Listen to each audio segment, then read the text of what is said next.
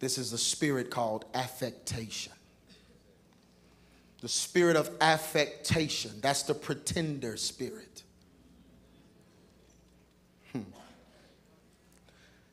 Webster's defines affectation as a show, a pretense, or display. Behavior that is assumed rather than natural. Artificiality, a particular habit as of speech or dress adopted to give a false impression.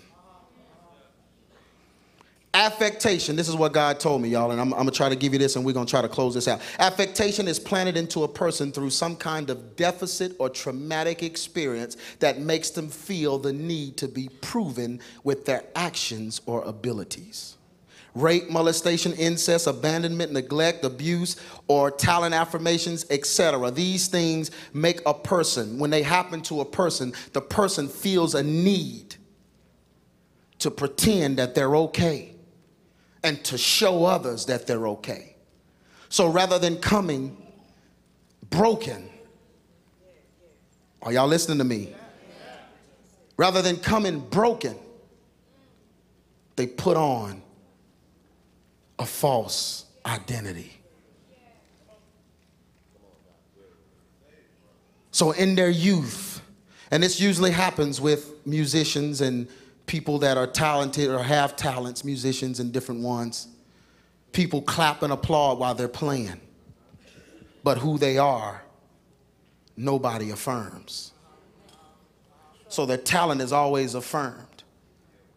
But who they are inside, internally, is never affirmed. Then if there's no man there who gives the identity and the affirmation to the child, then he begins to try to use his music or his talent or ability to seek affirmation. That's why right now, the best musicians, the best singers, the best actors, the best folks that's in the spotlight are always perverts. Always perverts. They're always perverted. You know why? Because they were affirmed on the outside, but they were never dealt with on the inside. Because people would rather use their talent and be entertained than dig into them for their true healing and deliverance. Yeah, it's quiet now, but it's the truth. Affectation, this pretender spirit, is what homosexuals thrive on. There is no homosexuality without affectation, because the minute homosexuality comes, you have to pretend you're either not like that, or you have to pretend you are like that, and were born like that. So everything about the homosexual is affectation. Everything about the homosexual is pretend. That's why really it's hard for them to get deliverance in the church, because they pretend so hard until even when you're praying for them and ministering to them, you don't know which thing in them you're actually talking to or dealing with. Because they have adapted a whole nother identity. They can come around the church. They can be up in the move of God. They can sit there. They can be right up in there clapping, praying, everything, and leave that church. Go down to the arcade and become a dirty dog by night. Because they're a pretender. They're a professional pretender. Y'all ever seen a homosexual, especially the ones that want to be a woman? The men, they more women than women. They walk better. It's just, and they flamboyant and gotta always be seen, gotta always be in the front. They come to church and they in the back one Sunday, 2 Sundays later they in the middle. Next Sunday they on the front row. The next Sunday they up directing the choir and playing the organ and teaching the songs, and then a couple of Sundays after that they pastoring.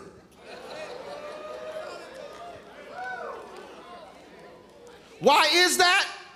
Because they need the applause of the crowd to affirm them, to make them feel okay. They need your claps. They need that position, because that's the only thing that's keeping them from killing themselves. Man, I'm preaching, y'all. So what the enemy did is in the church of God, he set it up so he could place homosexuals at the forefront of the church. Because he knew if he put the homosexuals at the forefront, you know, the biggest bishops, the biggest singers, the biggest artists are homosexual. He put them up in the front because they would affirm selfishness. See, they would take the platforms, they would take the stages and the TV cameras to show people, show celebrities, show stars, show abilities, show fame, show all the things that feed self. And they'll use God here and there and intermingle him in to make it look legit. But then they'll have the whole nation, the whole body of Christ's affections turn to themselves. Man, I'm preaching now. So now everybody considers themselves what God has for me, what I can get from God. What does God owe me? Where's mine? Where's my miracle in season? Where's my harvest? God owes it. Look at somebody and say, God owes it to me. God owes it. He promised it. He did this. He did that. Yeah, but it was all contingent upon obedience.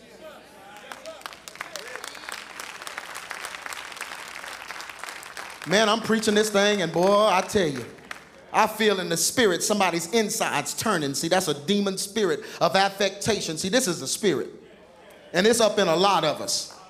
The need to be seen and affirmed and approved of and pretend. So when things is going bad, you up in church shouting and dancing and falling out on everybody, knowing everything at your house is jacked up. And your kid sitting back looking at it, what's wrong with mom? And I know y'all say, well, but you supposed to praise them in your problem. You supposed to praise them in your, look, you supposed to deal with your situation. Deal with yourself.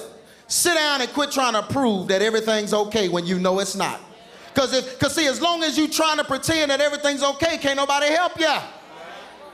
You ever try to help and minister to a habitual liar? You know how hard that is? Man, you need to get saved. I know, I am. I'm saved.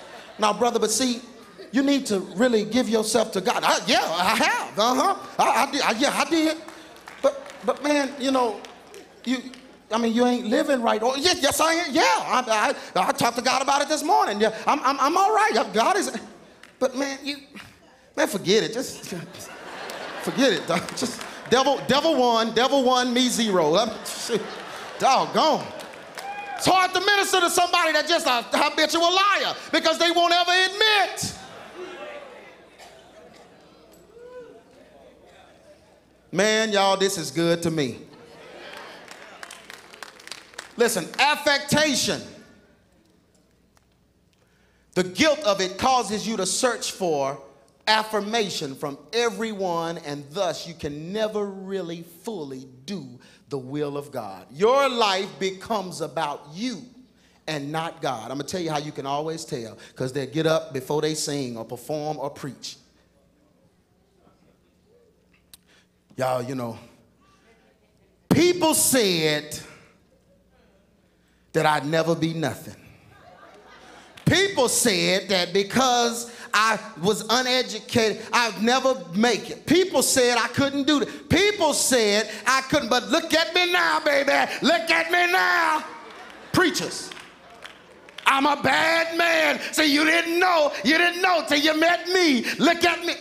Preachers. People said,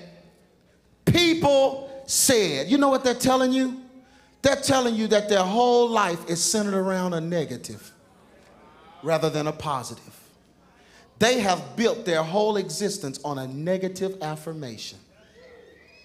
Do you know what that means?